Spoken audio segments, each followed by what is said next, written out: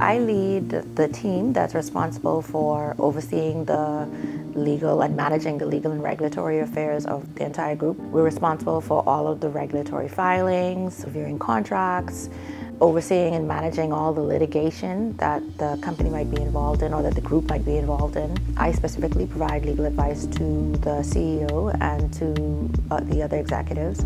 I love spending time with my children and with my family. I love to laugh.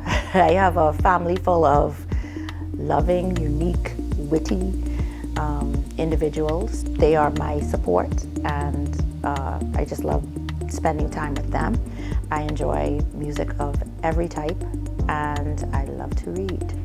I think that because I'm now a part of this industry, because I am involved in ICTs, it allows me to work in a field that touches everyone, that touches and enables everything, that touches and enables every industry. That is, to me, so important. Hopefully, people will see that I've made some sort of difference. I've touched and impacted lives in some way. Being a lawyer means that I've had the opportunity to meet people from all walks of life and from all over the world. I've had the good fortune, really, of working in 3 industries during my career. Not to age myself, but I started out in litigation, and after that I moved into financial services, trust and funds specifically, and now I'm involved in the telecommunications sector. You know, I really wish that there didn't have to be a day, you know, but unfortunately there does, I believe, because even though this industry is so important, less than 30% of the people that work in this industry are women.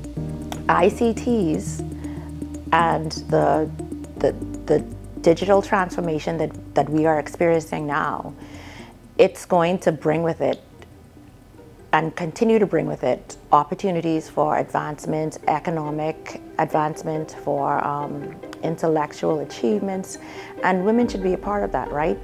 Because it diversifies and it just makes the conversation and society richer. Young women in particular need to be able to see that there are options for them beyond the traditional, right?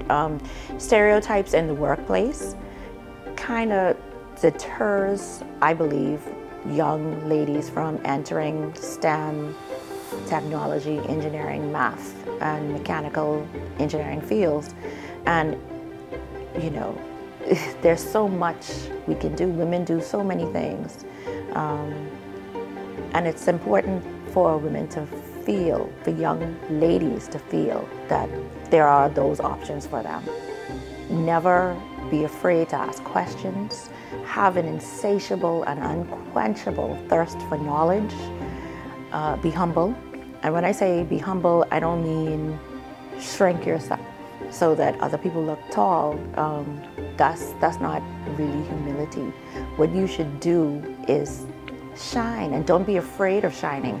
Don't deprive the world from your light, because other people will see your light shining and will feel comfortable shining too. You should also recognize the light in other people and encourage that.